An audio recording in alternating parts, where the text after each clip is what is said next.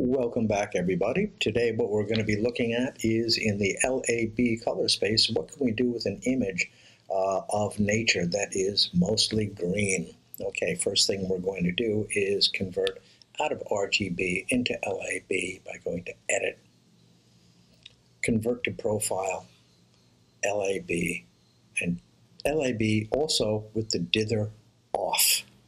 When you have the dither on, what it does is add tiny bits of noise to your image to try to prevent banding and those kind of artifacts.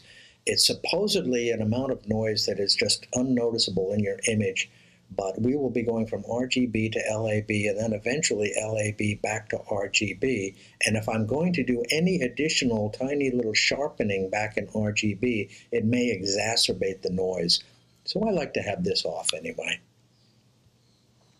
Now we're in the LAB color space. Next thing we're going to do is bring up a curves dialog box, which will be right there. Now let's take a look at this image and let's take a look at it by the numbers a little bit. The first thing I want to do is see what the range is in lightness in this image. So as I hover around the image with my cursor, I'm going to get readouts of numbers here. So as I call out numbers, this is where we should be looking, is on this info panel to see the lightness, the channel A and the channel B numbers. First thing I want to do, let's come along and look at the lightness. Now if you remember, the brightest of the brights goes up to 100, and the blackest of the blacks is 0. Now my brightest is going to be around here somewhere, and I'm hitting about 71 there, I'm hitting about 57 in there. I'm just going to go around a little bit, see what the highest value is I could get. There's a 70, there's 72 I saw. Maybe in here, I saw an 80 something in there, 81 I saw in there. That's going to be the brightest part of my image. And that's not quite great. So what I want to do is I want to set my white point. Now what I have done is a double click on this icon, and my white point I have set at 97 in LAB. You should go ahead and do that. Do a double click, type in 97, and then when you just say OK, it will save it as the default. We don't want to go all the way to a blocked out total white in the whites. We don't want to get all the way there. 97 is okay. So let's come back to our spot, try to find that. I saw an 82 in there somewhere. Ooh, it's going to be hard to find. Anyway, if I can find my 81, I'll be happy.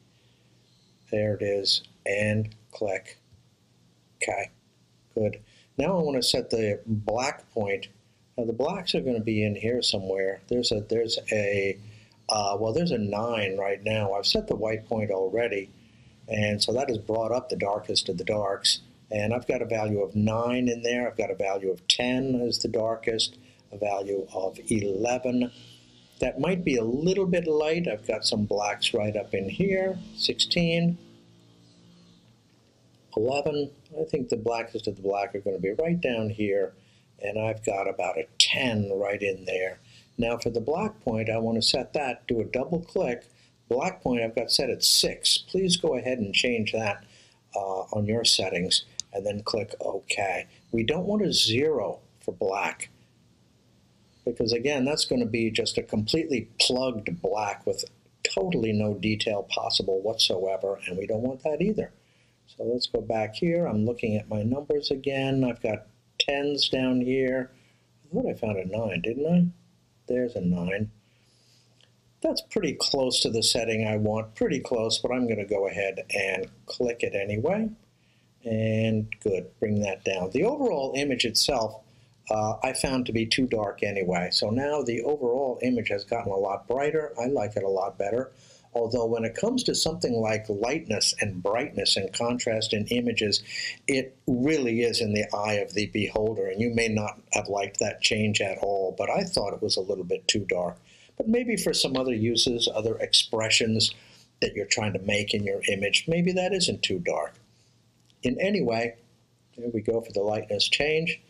I'm going to come back to this, I'm pretty sure, and put in a little S-curve to maybe make the contrast a little more, but maybe not. That doesn't look too bad. Now, the only other thing I would like to look at in this image is the separation of color Human eyes are exquisite in seeing differences, very small differences in color. Cameras, not so much. They're not nearly as good as eyes are in seeing minor differences in color. So when a camera takes a picture like this with the greens, most of the greens tend to be about the same color of green. There's not much separation between them. And this is what LAB is absolutely fantastic at, is bringing out these differences in color to make it more realistic according to what human beings would see.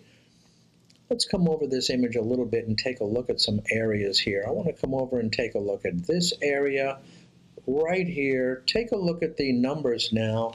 And I'm getting numbers of, and I only want to look in the A and B channel, I am getting a 13 and a 21. And it's a minus 13 also, and 21. In the A channel, the minus 13 tells you it's pulling towards green, and in the B channel, it tells you it's pulling towards yellow because it is a positive number, plus 21, which is right. All greens should be a mixture of green and yellow, and they are. This one pulls pretty strongly into the yellow, and as you can see, it is kind of yellow. Now I want to look at a totally different type of green, and I'm going to come all the way over here to this little dark leaf over here.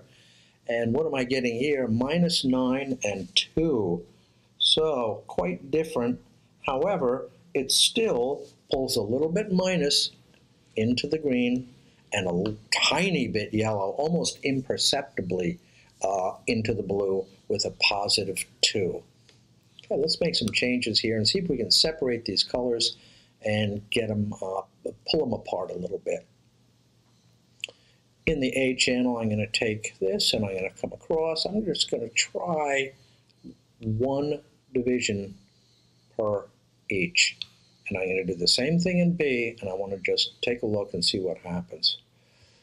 Come along here, do 1. I'm pulling it down to the right, which means it's going to make it a little bit more yellow, but then I'm pulling this one back up, which is going to come back and cross the center line exactly in the center. And if I could just get that on 90, there we go. It's going to cross right in the center. Okay, I'm seeing a much better separation of color here. Let's go back to our 2 spots and see what we got now. Now in this spot, and I'm roughly in the same area, what have I got now? I've got minus 16 and 27. We've got, yeah, minus 16 and 27. I'm writing these numbers down for a little bit because what I want to look at now in the A, right, and the B, minus 16, minus 27. Now I want to come over here to the other one also, and what am I getting here? I'm getting minus 10 and 2.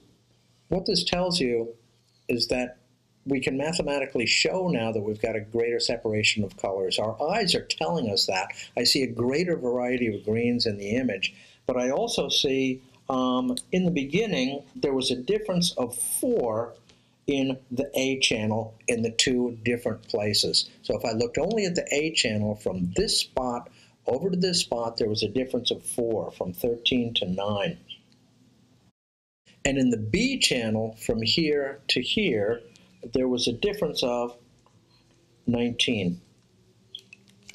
Now, after our changes in the A channel from here to here, there's a difference of 26, from 16 to minus 10.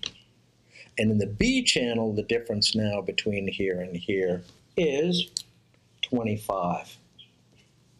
So these are good. These are good. These are good numbers. Your eyes, what you are seeing in the image proves it to you, and the LIB numbers also confirm that we have done a pretty good job, very good job, in fact, of making these colors better, separating the colors, making a difference in the colors.